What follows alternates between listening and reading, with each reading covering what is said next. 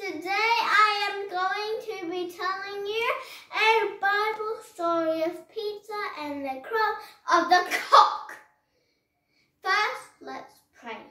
Dear God, when I tell you Bible story of Peter and the crow of the cock, please let your Holy Spirit be with me. In Jesus' name we pray. Amen. Okay, so now you might learn a new thing from the story Peter and the crow of the cock. After the Last Supper, Jesus and his disciples walked to a small hill called Mount of Olives. Night was falling. The air was full with wonderful smells and sounds. Jesus knew that Judas was going to betray him. Time was running out. He warned the disciples that when he was gone, they would find it difficult to go on obeying his rules. Peter spoke up, saying that he would never turn away from Jesus. But Jesus said, "Jordan, tonight before the cock crows, you will deny me 3 times. Jesus then took the disciples to a garden called Gethsemane and asked them to wait while he went to pray. He was frightened, so he asked Peter, James and John to stay close by. When Jesus came back to his 3 friends, he found that they were fast asleep. "Peter, can you stay awake for just 1 hour?" he said. He went to pray again. And when he returned, he found the same thing. 3 men, chin on chest, fast asleep. They were snoring. Jesus went off to pray for a 3rd time. Once again, they were fast asleep.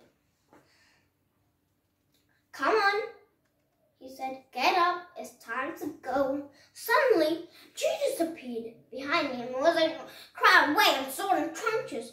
They were watching to see which man Judas would kiss, because that was the secret sound. "Greeting, masters," Judas said, and kissed Jesus.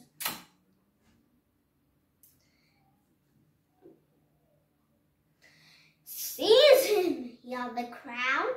There was a scuffle. One of the men with Jesus drew his sword and cut off the ear of the high priest's slave. "Put your sword away," commanded Jesus. "With one of the words of God, I put a stopper to this.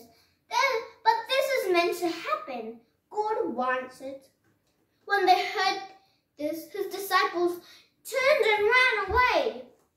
But Peter followed Jesus to the land Caiaphas, while the high priest questioned Jesus.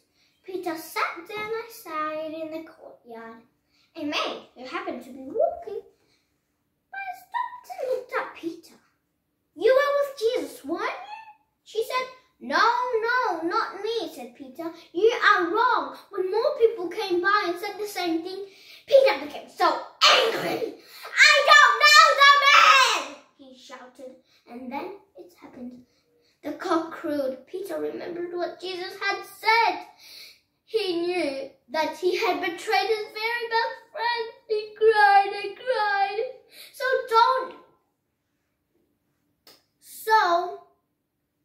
Don't deny to Jesus. Jesus died on the cross for us. Jesus loves us. Jesus died on the cross for us because Jesus wanted to wash away our sins, and he wanted us to go on heaven. Okay?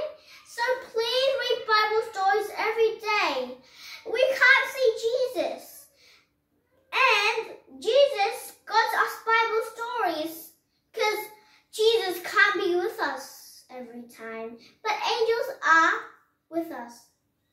So I hope you enjoyed the video and see you next time. Bye.